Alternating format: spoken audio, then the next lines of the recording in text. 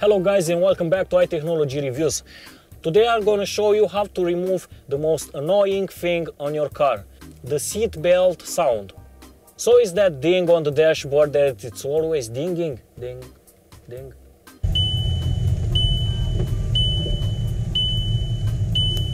And it's flashing also in the dashboard at LED. So we don't recommend you if it's not legal in your country.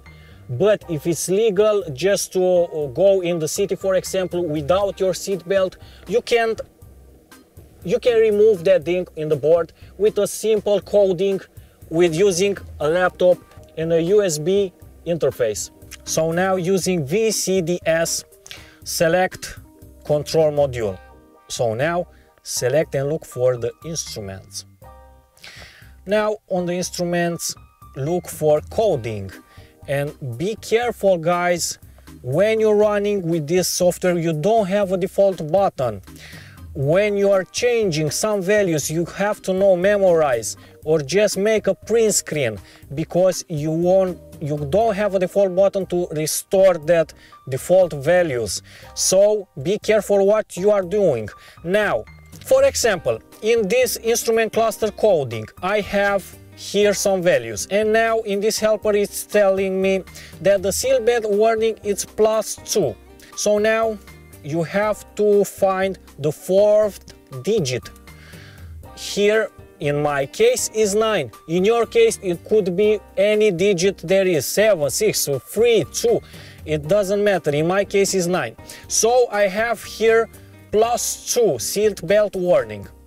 And now if I want to take it out I have to make -2. 9 minus 2 equals 7.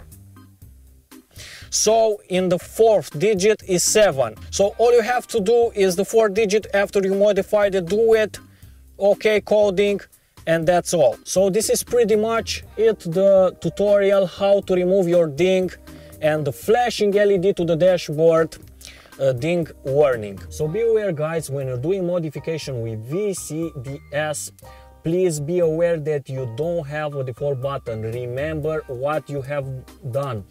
Make a print screen, note something what you have done, what values did you change.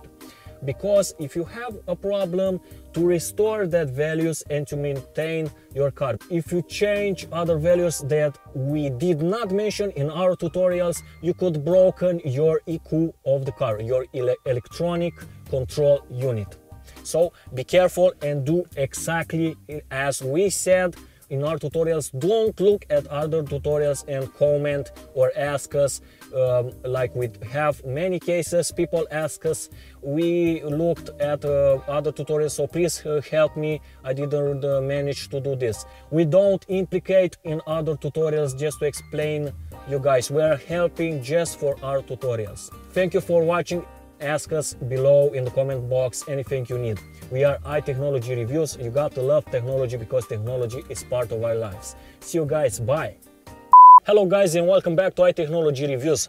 Today I'm going to show you how to remove the most annoying thing on your car, the seat belt. So these options, it's how to remove the seat belt? No. The seat. So it's that ding on your dashboard that it's always dinging. It's always flashing to the fourth